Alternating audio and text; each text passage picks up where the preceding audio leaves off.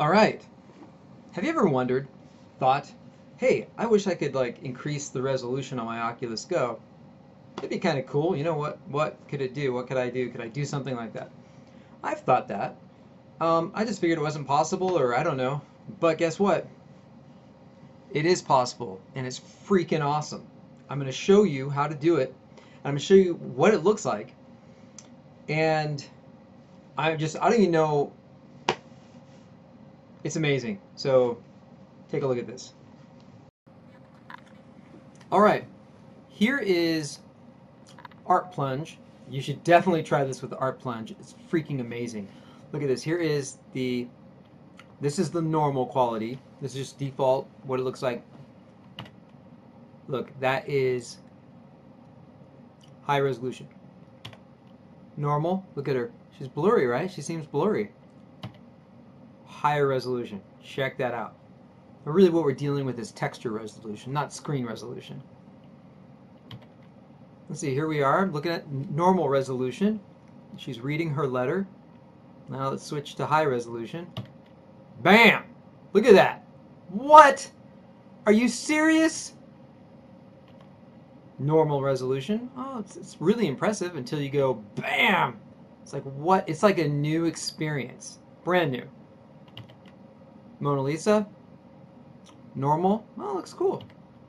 Now you can see the cracks. Look at that. Now you can see the cracks. Well, I don't know with the YouTube compression, but you can see the cracks. I'm gonna leave a link in the description to these files. You can download them and look at them yourself. Here we go. Normal resolution.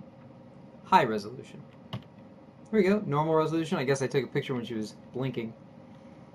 Normal resolution. High resolution. Check this out. Things to look at. Look at the blue in the back of the painting. This is normal resolution. And then in high resolution, you can see details. Again, I don't know if the YouTube compression is going to remove it, but let's see. Look at the top of her blouse. It's got like a little ridge. High resolution. Look, it looks way clearer. And you can even see some patterns underneath it, like some kind of a, what is it called? A brim? I don't know what it's called. Anyways. All right, let's see. Venus. Look at her arm by her hair. Look at the, I think it's called aliasing, the blockiness. Now we have higher resolution. Look, it looks, you can't see any blockiness really. Look at her face. Look at the whole picture. It's soft. Now it's clear. High resolution. Look at this. Normal resolution. Again, look at her arm. You got some jaggies. Look at that. So much better. Look at just, it looks like a real painting now. It looks like there's like crackling in it. Even though it's 3D. Here it is. Normal resolution again. Normal resolution. Take a look around. Bam! High resolution. This is freaking crazy. This is crazy.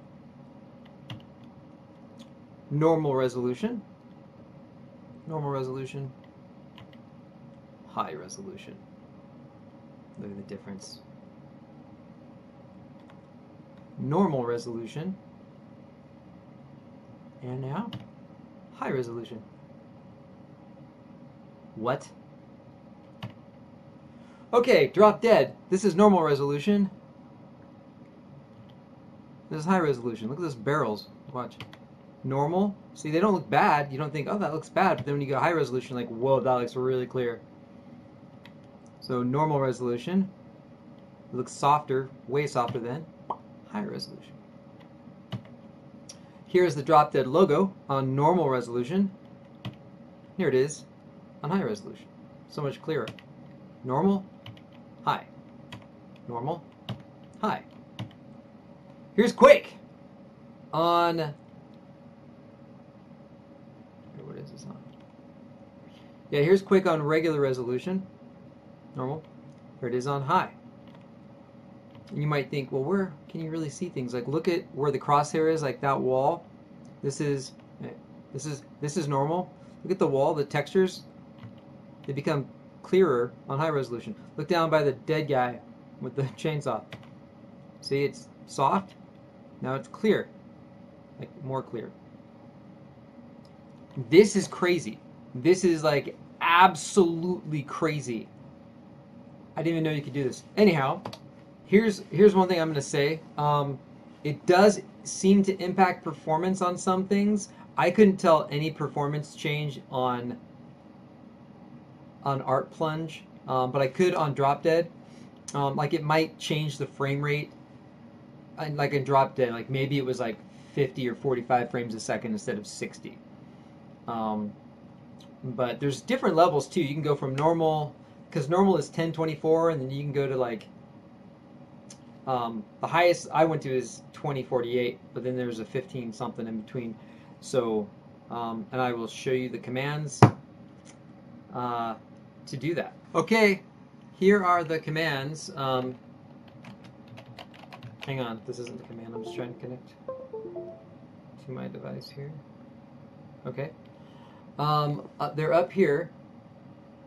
ADB shell setprop debug.oculus.textureWidth and then textureHeight. You know, the width and the height. So you have to enter one and then the other. So that does the width.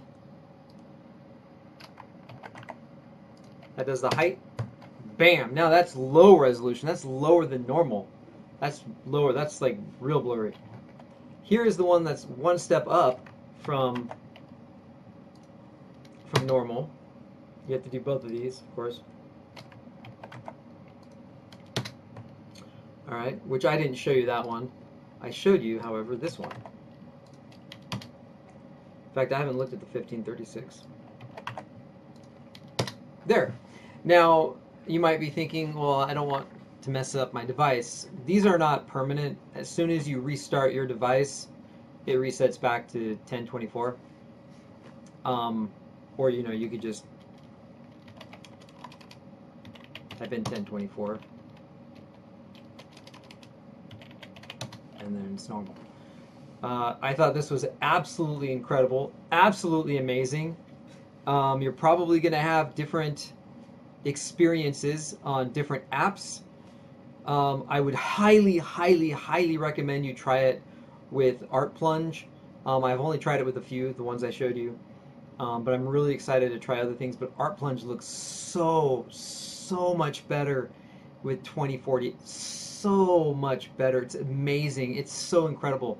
And if you didn't buy Art Plunge, just there's an Art Plunge preview which has like 2 or 3 paintings in it.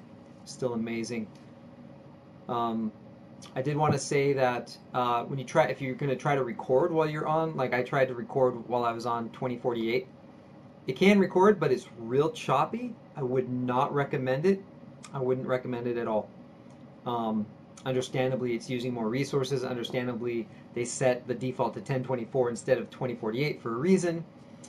But I don't know if there's some games that if you set this to, it's going to be unplayable.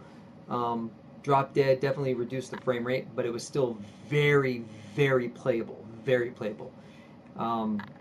So anyhow, yeah, that's it. I will leave this information in the description, and you know you have to be able to run ADB,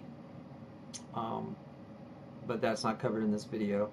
However, you know, if you want, okay, a lot of people are like sometimes having trouble with ADB, and you have to install it on the Android SDK and all this stuff. You could go that route, and sometimes it's complicated and difficult for various different reasons. But you could also just go to Jocala, whatever, .com and download ADB link for Windows, and then just run it. See, I'm just running everything from ADB link. It has ADB already in the directory. You don't have to set anything up. You just extract it, and you go into the command prompt and just cd into the directory. So anyhow, I just thought this was amazing. This is freaking mind-blowing. It blows my mind, and I'm just crazy excited about this. So yeah, this is amazing. All right, thanks for watching. I hope you have fun doing this. I'm